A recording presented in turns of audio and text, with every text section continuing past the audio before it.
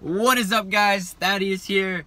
It's a bit different actually. This is on an iPhone 7 Plus. My camera bag is right there, but all my batteries are dead. And I ordered two more. I ordered two more from Amazon, okay? And like they haven't came. It's been like 2 weeks. Okay, it's been like 2 days, but like still, what the fuck? Oh, if you guys didn't notice, YouTube actually hit me because I swear in my videos. Cause like that's my brand, yo. I can't change that. So they started limiting my monetization or something like that.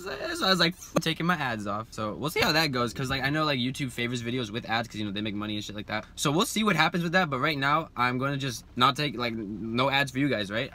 Which is cool. Cause then you know the video starts sooner. We get to the juice sooner, or to the meat, and juice, I guess, if that's your cup of tea. But what was I talking about? Oh yeah, and you know like when there's ads running and I'm making like okay money off my ads, you know what that means? That means there's like some of you guys are buying from these ads about other econ. Like, bruh, I got a course, buy my shit. What the f? Always plug. Okay, but still, there is a PDF in the bottom of this video, which is what this whole video is about essentially, guys. It's just like a whole timeline and structure on how you can go like your first month on Shopify and plan out these influencer shoutouts, where to like what to do if shoutouts aren't working, if they are working, when to expand, when to like add more shoutouts, and then when to actually move into sponsored posts, paid ads, all that kind of good stuff. That's linked in the description below. The course is also closing soon, guys. 25% off. I'm adding 2 more videos to the course tonight as well, and I might actually bump up the price of the course just because soon there's gonna be so many videos that like it'll be worth like 10 times more than what I'm actually charging. But there is the discount now. I don't know when I'm gonna wrap it up, honestly. Like I honestly, just when these other projects launch, I'm just gonna close the course down, and they're launching soon, like within the month. So that's the deal, guys. Hop in the course, download the free PDF. It's completely free. I'm just trying to help you, and just, you know, give me your email. Marketing. So I will see you guys, and yeah, cut back to the actual other part that I recorded right before. In this video, I'm actually at my old high school right now that I graduated from, picking up my little sister. I always help the fam, guys. So I'm literally just like killing time here. I figured like I want to make a video because I've been gone for like this video. I want to talk to you guys. Like someone commented and I got a few likes actually. So I was like, you know, I'll make a video on this. But do you guys hear that beep? Do you guys hear the rain too? Fuck this audio, man. Wish I had my actual camera set. Okay, so I want to talk about like someone commented on my newest video asking, you know, saying something about like how people get attached to their products or to their ad campaigns, and they don't want to scrap it all because, you know, they put time and effort into it, and they don't want to scrap it. They just keep dumping money in, expecting to get money out.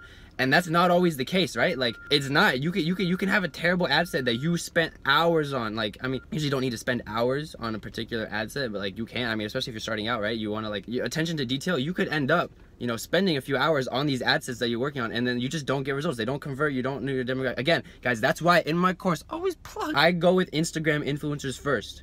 Literally, I don't like guess what my demographic is on Facebook, like paid ads or Instagram sponsored posts. I don't guess about that until I've ran with influencers, had that pixel on my site. It's collecting data, collecting for like a month, and then we like look into ads, start scaling. Like, 'cause we have like, we've built up leads. Okay, we know who our clientele are after a month's time. You just gotta be patient, guys. And I know a month is like a lot for you guys that are just starting out. Like you're hype, you want to get going like right away, and it's just patience, guys. Because like you can trip up so easily in dropshipping. Like one bad ad set. Like say you have $100 to spend on ads, and you blow 100 on this one ad set that you thought would do really well because you think you know who your audience is, your demographic is, and you don't make any money back, or you make like one sale, or like you don't break even, you don't even make a profit, right? That really sucks. It really gets you. And a lot of people just dump money in. They expect to like, oh yeah, I can print money with these like paid ads, and it's like you can don't get me wrong, you can print money once you know your numbers, okay? Like not right away. Again, it's all about patience and experimentation. Like if you know it takes like say $5 to get someone to buy a $20 product on your site or something like that, right? And your cost of goods is only like $8, you're in the green, right? You're in the green. That's how you print money, okay? But you don't know it takes you $5. You don't know that until you've experimented with different ad sets, with different like ad copy, words, images, like especially with paid ads, like your audiences and expanding with that. But you don't know what those numbers are until you've experimented, until you've tried, until you've scrapped like multiple ad sets, until you find one that like performs like very well for the audience that it's in, and then after that gets saturated, you know, you got to like expand and redo it and retouch it and all that stuff. But again, with paid ads, there's a different story. With Instagram ads and shoutouts and stuff like that, you don't need to like worry too much about what your audience is. You find a page that has your audience like already in it. Like people follow those pages for a reason, right? With Facebook ads, you can target those people, you can guess, but when you're running shoutouts, the people that are interested, like they automatically go to your site, right? And the thing with like influencers these days, like guys, in a year and a half, it's gonna be a whole different story, okay? But now influencers don't realize how much their network or their audiences are worth, right? They're selling shoutouts like so much cheaper than what they could be, but because everyone else is like selling them dirt cheap too, they have to sell dirt cheap too, right? Because it's like your competitors, right? So you see some people selling shoutouts for $500, some people selling out for like $100, but they have like similar followings, right?